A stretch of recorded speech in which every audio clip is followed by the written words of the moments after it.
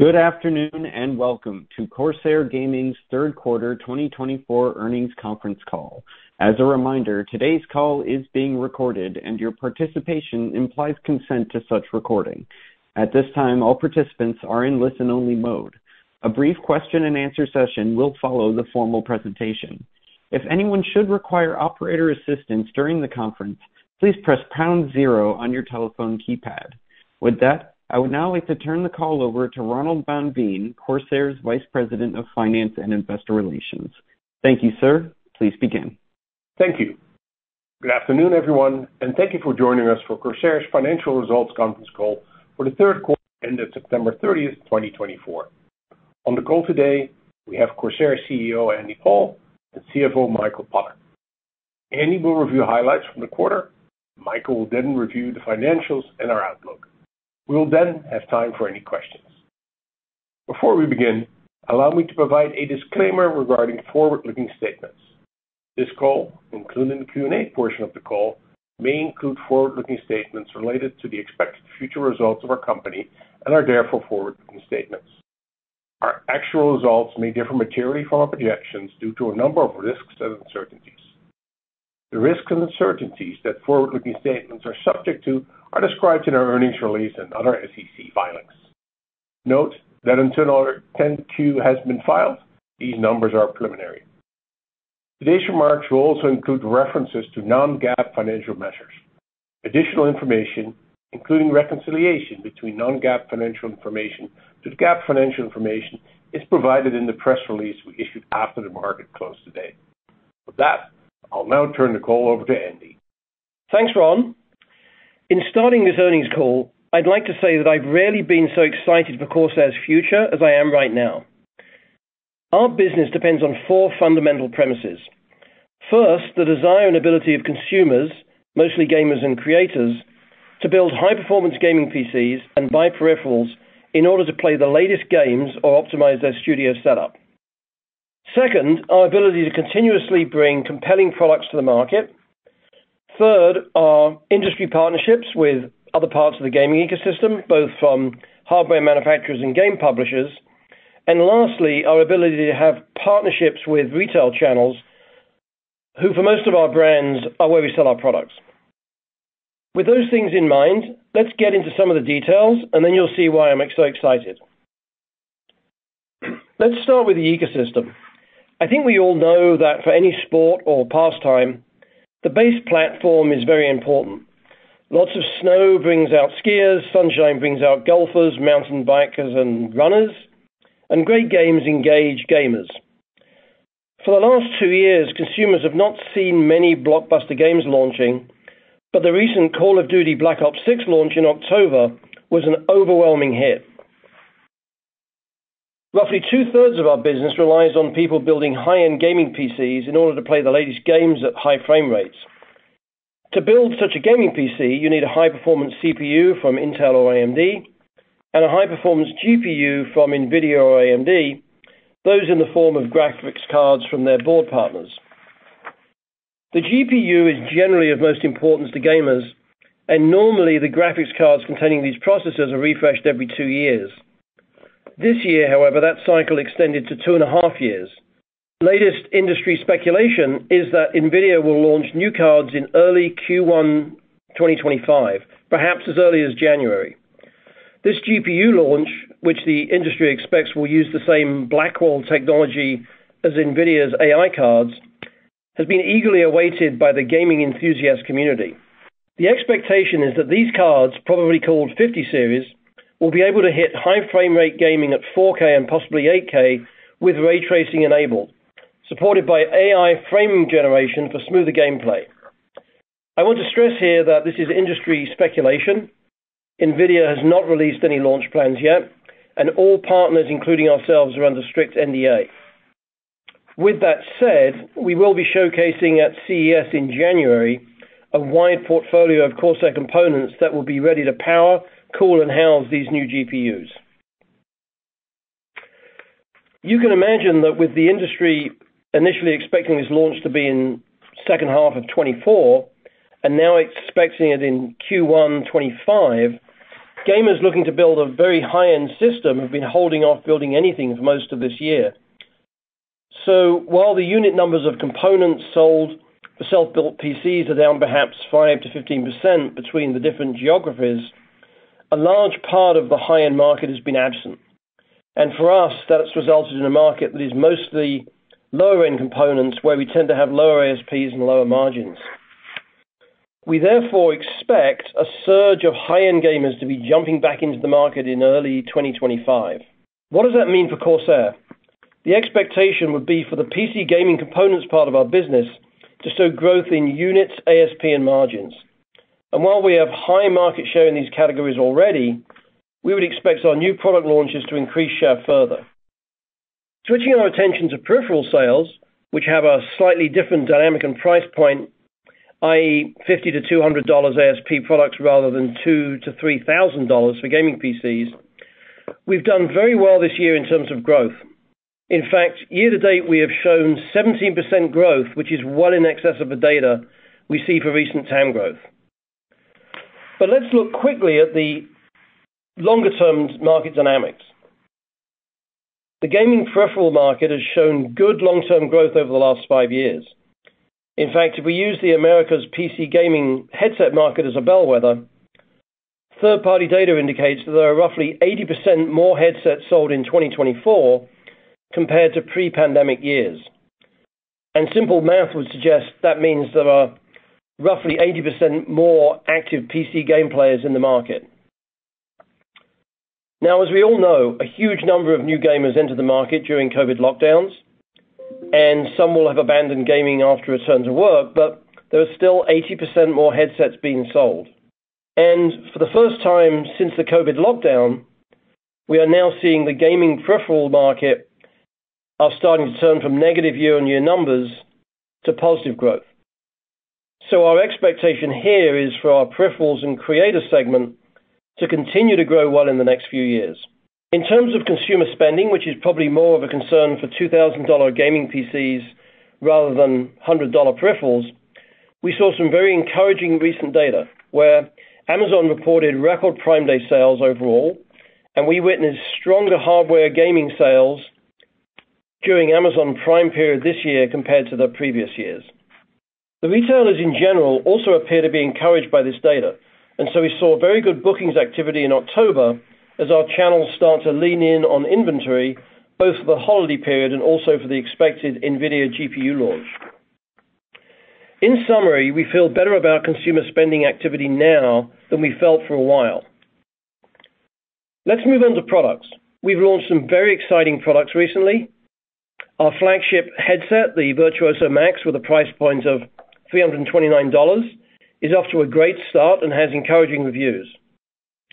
We launched several small form factor keyboards, some with programmable Hall effect switches that can offer desirable features such as rapid trigger and flash tap. We launched our Corsair Custom Lab, where consumers can customize their desktop with peripherals offered in multiple patterns and genres. At Elgato, we also introduced our Stream Deck Studio that is powered by BitFocus software, a hyper-customizable control service for pro broadcast systems. This solution will simplify complex workflows and will enable Elgato to enter a completely new part of the market. And we did not stop there.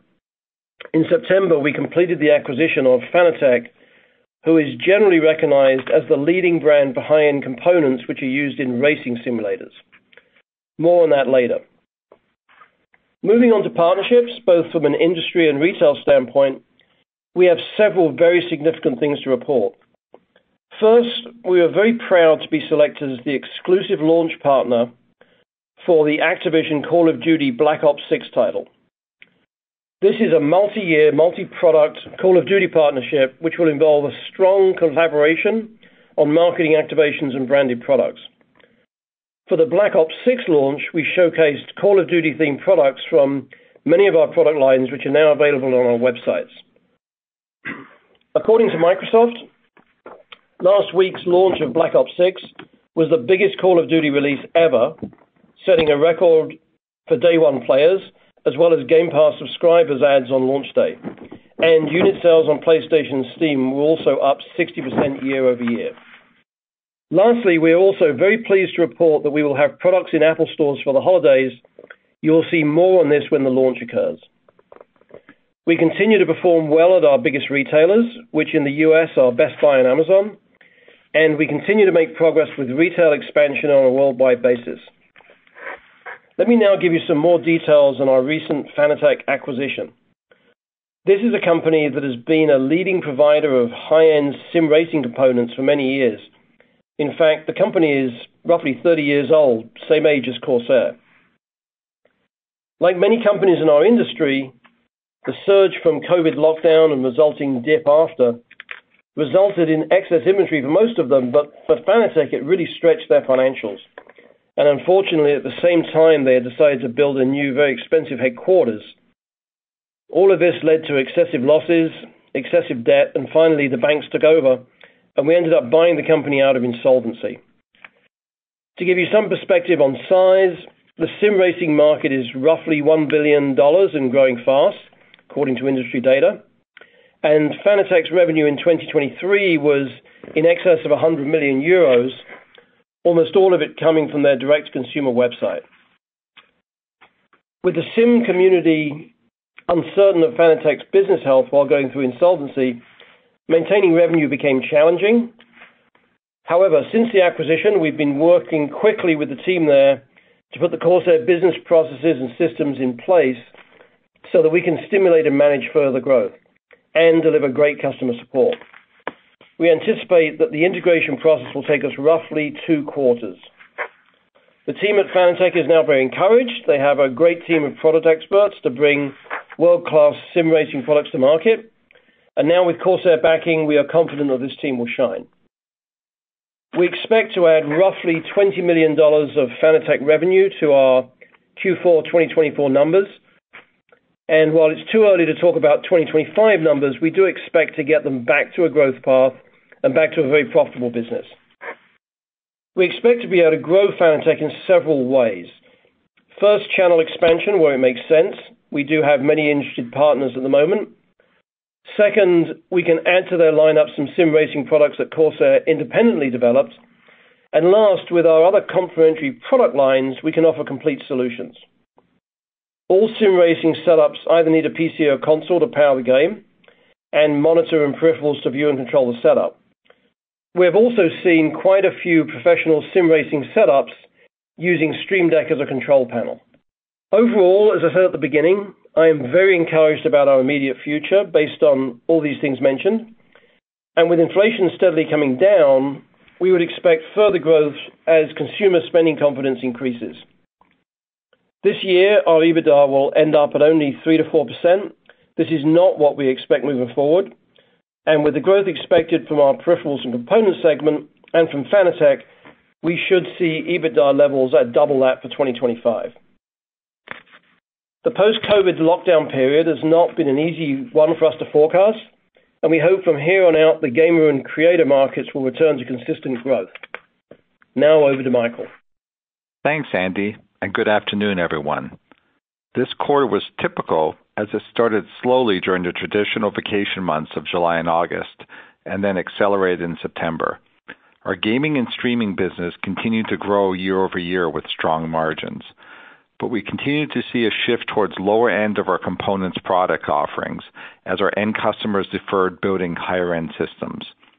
These products tend to have lower margins, which impacted Q3 results. We took cost savings actions during the quarter and will continue to be prudent in our spending plans so we can drive improved profitability while investing in areas that will drive our long-term growth. In terms of the specifics, Q3 2024 net revenue was $304.2 million compared to $363.2 million in Q3 2023. For the first 9 months of 2024, net revenue was $902.8 million from $1 billion in the year-ago period. European markets contributed 38.4% of our Q3 2024 revenues compared to 33% in Q2 2024, while the APAC region was 10.3% of our Q3 2024 revenues compared to 10.9% in Q2 2024. Turning now to our segments. The Gamer and Creator Peripheral segment contributed $102 million of net revenue during the third quarter, compared to $90.4 million in Q3 2023. For the first 9 months of 2024, Gamer and Creator Peripheral segment revenue was $303.2 million, compared to $258.1 million for the first 9 months of 2023. The Gaming Components and Systems segment contributed $202.2 million of net revenue during the third quarter, from $272.8 million in Q3 2023. Memory Products contributed $97 million in Q3 2024, compared to $131.7 million in Q3 2023. For the first 9 months of 2024, Gaming Components and Systems segment revenue decreased to $599.6 million from $784.5 million in the first 9 months of 2023, with revenue from Memory Products decreasing to $303.6 million from $371.9 million. Overall gross profit in the third quarter was $69.7 million, compared to $89.4 million in Q3 2023, reflecting the lower revenue level and generally lower gross margins in our components and systems business. Gross margin decreased to 22.9% compared to 24.6% in Q3 2023. Overall gross profit decreased to $219.4 million for the first 9 months of 2024, compared to $257.6 million in the first 9 months of 2023. Gross profit in the Gamer and Creator Peripheral segment was $39 million, compared to $29.9 million in Q3 2023. Gross margin was 38.3%, compared to 33.1% in Q3 2023. We continue to be pleased to see the rebound in this business and believe we're on track for further improvements while higher sales volume continues. The Gaming Components and Systems segment gross profit was $30.6 million, compared to $59.4 million in Q3 2023, reflecting the lower sales volume. Gross margin was 15.1%, compared to 21.8% in Q3 2023. Our Memory Products gross margins in the segment were 10.7% for the third quarter, compared to 16% in Q3 2023. Third quarter SG&A expenses were $74.1 million, compared to $74 million in Q3 2023. Third quarter R&D expenses were $16.5 million, compared to $16.1 million in Q3 2023. This reflects our investment in support of our expanded product line and new areas, including mobile controllers and sim racing. Our cost reduction efforts we started in July 2024, which included a planned reduction of approximately 100 employees, is expected to generate between $1 million and $2 million of cost savings per quarter, starting in Q4 and extending into next year. We remain committed to controlling operating expenses while continuing to support growth in our overall business. GAAP operating loss in the third quarter of 2024 was $20.9 million, compared to a GAAP operating loss of $0.8 million in Q3 2023. Third quarter adjusted operating income was $2.4 million, compared to adjusted operating income of $19.6 million in Q3 2023. Adjusted operating income was $14 million for the 9 months of 2024, compared to $53.6 million in the first 9 months of 2023. Third quarter net loss attributable to common shareholders was $58.4 million, or 56 cents per diluted share, as compared to a net loss of $3.1 million, or 3 cents per diluted share in Q3 2023. This includes the effect of net $32.5 million non-cash charge from a valuation allowance on deferred tax assets. On an adjusted basis, Third quarter net loss was $30.3 million, or 29 cents per diluted share, compared to an adjusted net income of $13.4 million, or 13 cents per diluted share in Q3 2023. For the first 9 months of 2024, adjusted net loss was $27.6 million, or 27 cents per diluted share, compared to an adjusted net income of $35.1 million, or 33 cents per share in the first 9 months of 2023. The 2024 results include the effect of the tax valuation allowance. Finally, third quarter adjusted EBITDA was $4.8 million, compared to $23 million for Q3 2023. For the first 9 months of 2024, adjusted EBITDA was $21.6 million, compared to $61.3 million in the year-ago period. Turning now to our balance sheet. We ended Q3 with a cash balance, including restricted cash, of $61.6 million. We continue to maintain a healthy balance sheet with sufficient cash to fund the development of our expanding product portfolio. We further reduced inventory during the third quarter before the effect of the acquired Fanatec inventory, and we expect to again further reduce inventory in Q4. Under a normal cash cycle, we expect these efforts should result in increased cash generation starting in Q1 2025. We ended Q3 with $177.8 million of debt at face value, and our $100 million working capital revolver remains undrawn and fully available. Overall, we expect liquidity to remain excellent for the rest of 2024, allowing us to be flexible as opportunities present themselves. Corsair updated its financial outlook for the full year 2024. The company continues to expect revenue to improve through 2024, with a further improvement in adjusted EBITDA led by an additional improvement in margin, stabilized shipping costs, and continued tight operating expense controls. The company reiterated its expectations for revenue for the full year 2024 to be in the range of $1.25 billion to $1.35 billion, including approximately $20 million of EBITDA-neutral revenue in Q4 2024 from its recent Fanatec acquisition. Adjusted operating income is now expected to be in the range of $28 million to $43 million, compared to $48 million to $63 million previously. Adjusted EBITDA is now expected to be in the range of $40 million to $55 million, compared to $60 million to $75 million previously. With that, we're now happy to open the call for questions. Operator, will you please open up the call for Q&A? We will now begin the question and answer session. To ask a question, you may press star then one on your touch-tone phone. If you're using a speakerphone, please pick up your handset before pressing the keys. If at any time your question has been addressed and you would like to withdraw it, please press star then two. At this time, we will pause momentarily to assemble our roster.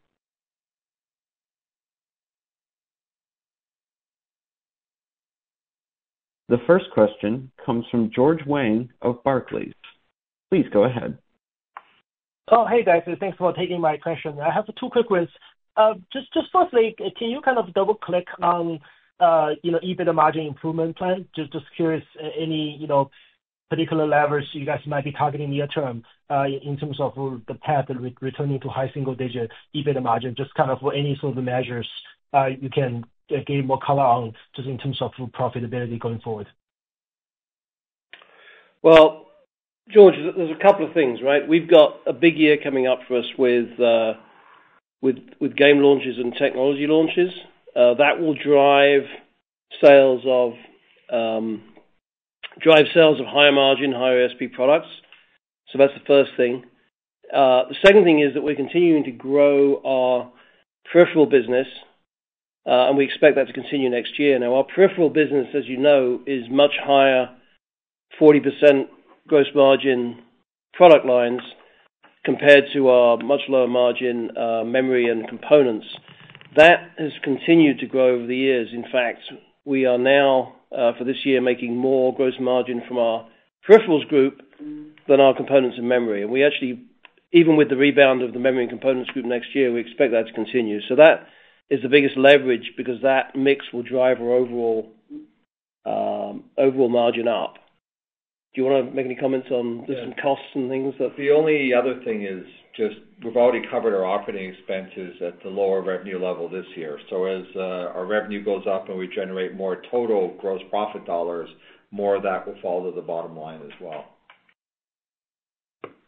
Okay, great. Just a quick follow-up, if I can. Just maybe we can take a step back. Maybe you can talk about just general consumer demand versus the 3 months ago. Just any notable changes. Also, kind of as it relates to GPU refresh, kind of early next year. Just additional data point we could be looking out for kind of in the interim. Just any kind of high-level thoughts on the industry trends there. Thanks. Well, I think there's a couple of things to talk about. One's short-term, one's long-term. So short-term, you probably heard from Amazon, they announced record Prime Day. We also had record Prime Day, and I think we were the leader in the gaming space in terms of growth. So what does that mean? We saw leading up to Prime Day resale data that was slightly under last year, immediately popped above in Prime, and we're seeing that continue to go up. Now, I think what that means is that shoppers are there and they want to buy gaming gear. They're a little bit more price conscious, and that's what you'd expect in a inflationary environment. But as that eases, I think people are now getting more, more able to shop. And I think we also saw, as I mentioned in my notes, that since Prime Day, the retail channel has been very much more confident, and so we're seeing really good bookings as they get ready for the holiday season and for Q1. So I think the whole retail channel in general is feeling good about consumer sentiment. The other thing I'd say at a much more macro level is that we are now 4.5 years from lockdown, and so we're over the historical refresh periods, and I'm pretty sure that we're going to see a lot of refreshes going on where now people have peripherals and graphics cards that are just too old to keep up with current requirements. Okay, great. Thank you. Our next question comes from Aaron Lee from Macquarie. Please go ahead. Hey, good afternoon. Thanks for taking my question. With regard to your updated guidance, can you unpack for us how much of the change was related to your third quarter performance versus a change in expectations for fourth quarter? And on the latter, what are the major drivers of that change, just given some of your comments around the solid bookings activity from October? Thank you. Yeah, most of it was a Q3 shortfall. We exited, as you saw, for Q2 at a pretty slow pace, and that continued in July and August. So it really wasn't until September that it started picking up, and there wasn't enough to pull the quarter up to the level we had expected. So most of it comes from Q3. There may be a little bit of conservatism in the Q4 numbers because we left Q3 a little lower than we wanted. So there is a little bit of effect in Q4, but most of it's from the Q3 shortfall. Gotcha. Okay, the shortfall was in gross margin percentage in the components and systems. So even with revenue not too far off of what we were expecting after a decent September, it was in lower margin and lower cost components, and that brought the total margin dollars down. Gotcha. Okay. Aaron, let me add one thought to that. I also think in Q3 we had two pieces of information come in. One was that the NVIDIA launch, which everyone was expecting was going to be at the end of the year, suddenly realized that it's probably more likely going to be Q1. And so I think that caused the channel to be a bit apprehensive. We also saw generally in the middle of the year the retailers being a bit wary of inventory.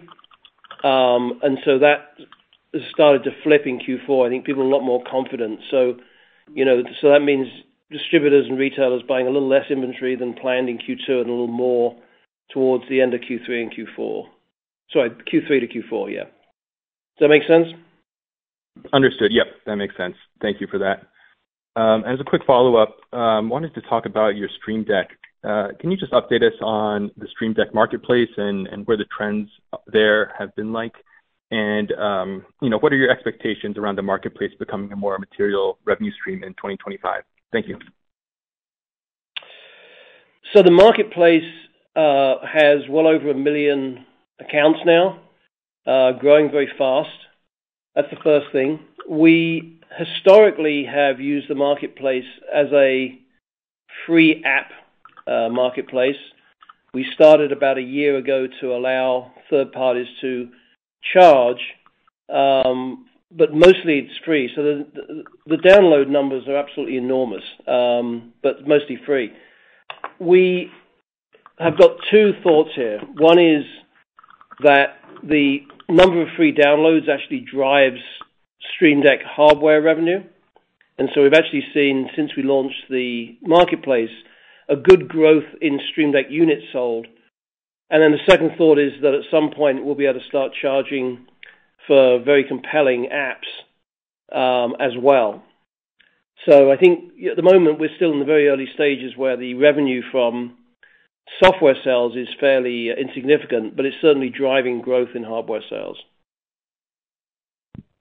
Okay, thank you. Appreciate all the color. Our next question comes from Drew Crum from Stifel. Yeah, thanks. Hey guys, good afternoon. I think you suggested 2025 would be a rebound year for the components and memory businesses with the anticipation of the new GPU serving as a catalyst. 2023 was the last year that featured the launch of new chips, and it really helped segment performance. Is 23 the type of sales threshold we should anticipate for the segment when looking ahead to next year? Just trying to understand the magnitude of a recovery we should look for next year. And then I have a follow-up. Yeah. Well, that's a billion-dollar question, right?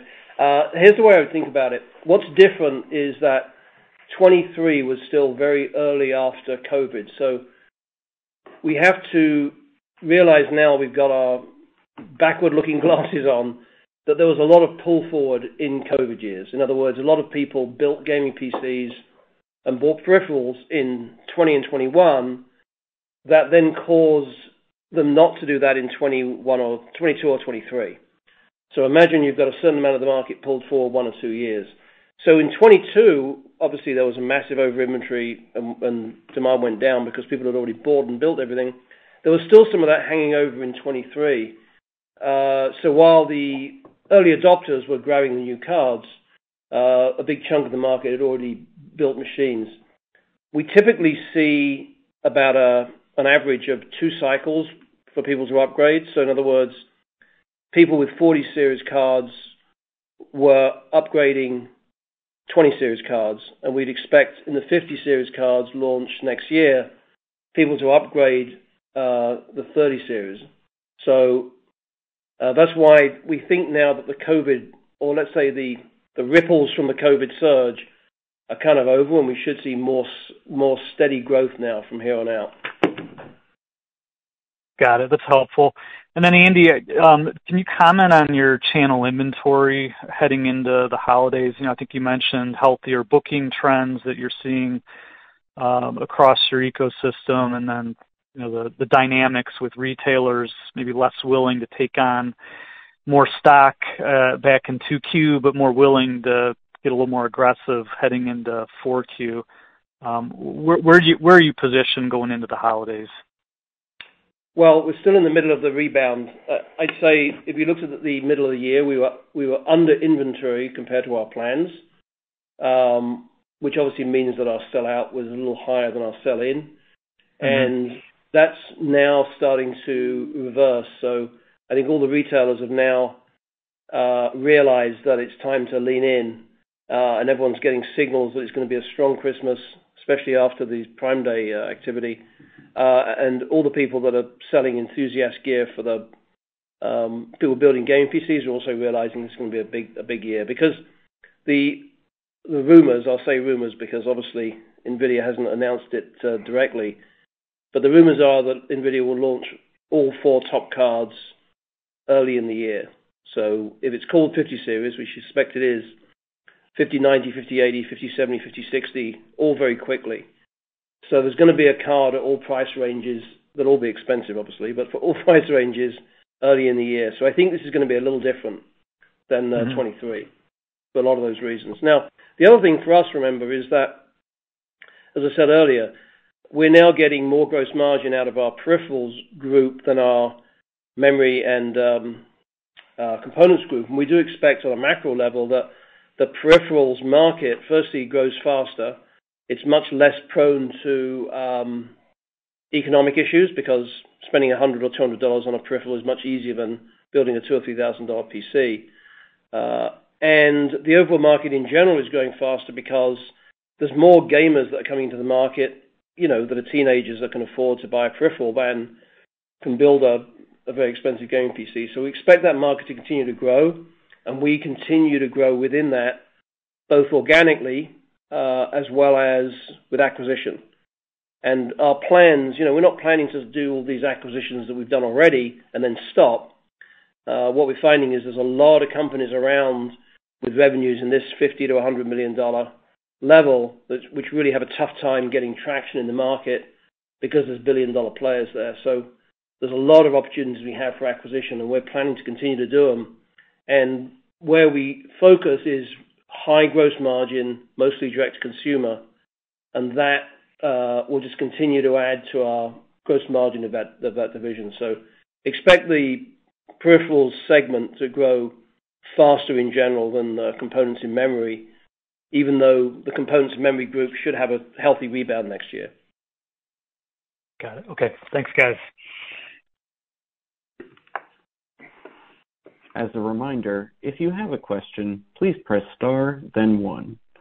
Our next question comes from Colin Sebastian from Baird. Please go ahead. Hey guys, this is Colin Moyet on for Colin Sebastian. So just beyond, waiting for the broader product refresh cycle for chips and PC builds, what gives you confidence in the underlying demand within the industry? And then second question, you guys did the mobile controller as well as the racing simulation this year, kind of as a key focus. So is there any more details on product development pipeline for 2025, and then any specific categories that are going to be in focus? Thank you. Well, we're trying to focus on everything at the same time, right? But look, starting with sim racing, that's a big market with very few players in it, mostly small. The only big player really is Logitech. Then there's a lot of enthusiast companies. We bought the biggest one, biggest enthusiast player. One of the things that we realize is that there's a big market there for complete systems, and that's right now being serviced by a lot of very small integrators. And we're going to hope to really add to that because, remember, we make monitors, we make gaming PCs, we make chassis, so we make the whole solution. And this is very different from the industry as it was before. So I think we're going to make a big impact there, and we're all very excited about that. The other parts of the business, I mean, the Stream Deck and the Elgato portfolio is very powerful. We just launched into a new B2B business where we're hitting up all the professional broadcast booths.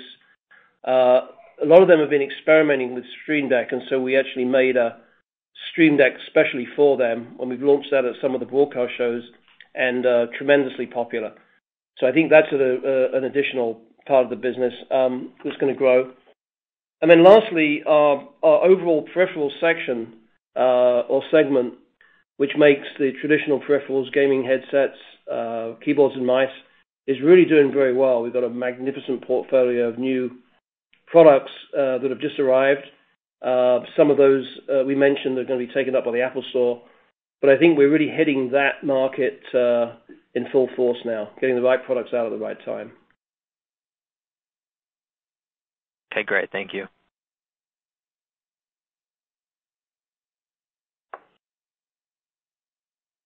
This concludes our question and answer session. I would like to turn the conference back over to Mr. Andy Paul for any closing remarks. Thank you, everyone, for joining us on the call today and for continued support. If you have any follow-up questions, please contact our investor relations department. We look forward to updating you next quarter. Thank you and have a good evening. The conference is now concluded. Thank you for attending today's presentation. You may now disconnect.